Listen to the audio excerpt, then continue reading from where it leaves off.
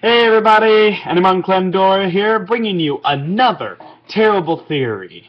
Now I gotta make this a little fast, cause, well, my computer's starting to act up. So, but yeah, what's the theory about this time?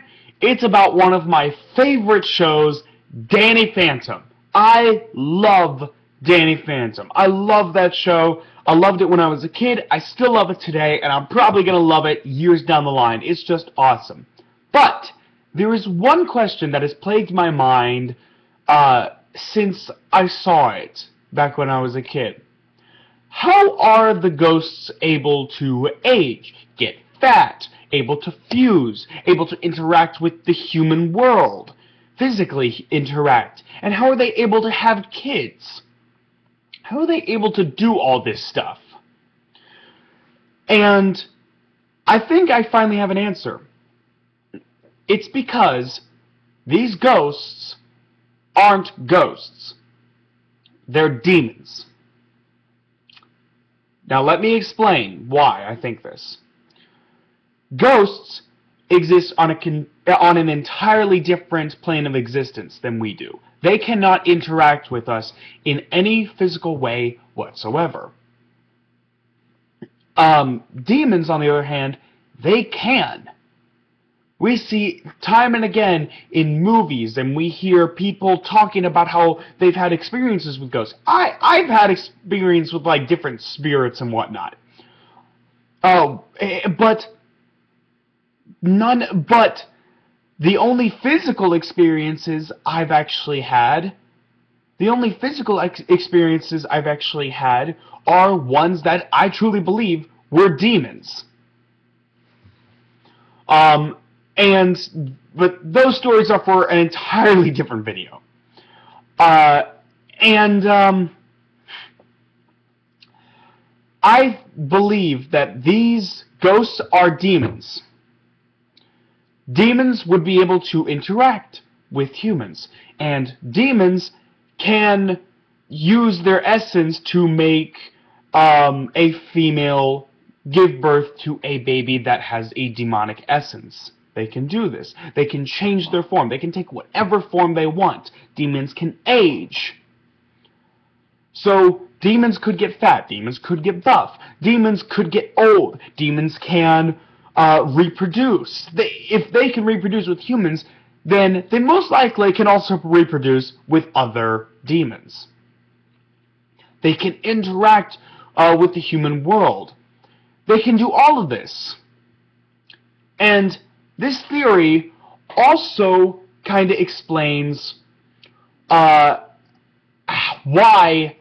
Danny's ghost have turned evil in The Ultimate Enemy. It's because he's a demon. It's a demon. It's his demon half. And the only reason he wasn't evil before is because his demon half had Danny's good and kind heart to keep him in check. Now that they're completely split up, his ghost half can do whatever he wants. He's able to unleash his demonic powers. He's able to use his demonic abilities however he wants. This also explains why everybody who's been possessed by these demons has turned evil. Unless they're being possessed by Danny, if they get possessed by one of these ghosts, they turn evil. And it's because these are demons. When Sam becomes the mother of the plants, when Undergrowth shows up, she turns evil. When Tucker wishes he had ghost powers like Danny, he turns evil because it's demon powers he received. And his demon powers are taking over him. And it also explains why Danny was able to be controlled by Freak Show at the end of Season 1 so easily. He had his mind taken over so easily, so quickly, you'd think that his willpower was strong enough to resist. But it wasn't, because Freak Show was using the staff to control the demon. and make the demon more powerful than the man. And it really explains all this stuff. It explains how these ghosts can do all this stuff. It explains why everybody turns evil. It explains everything every question you could possibly imagine in the series as to why this happens or how this happens. It explains it all.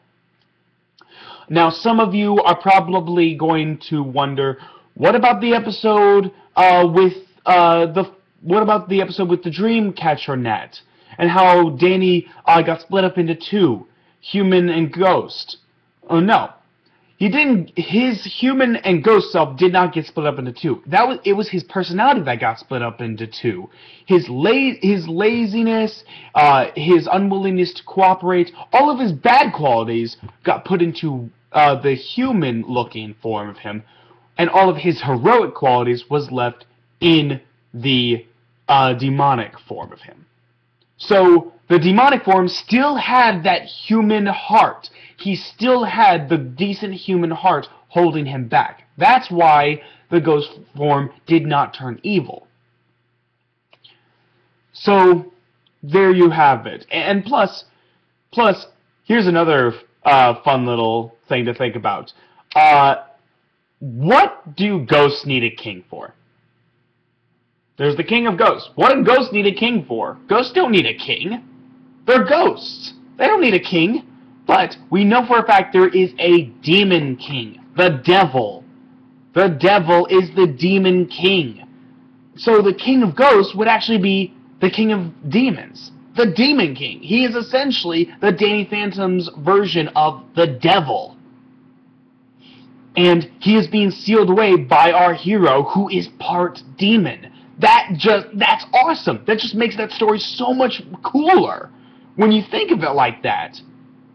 Danny Phantom defeating the devil. That is awesome.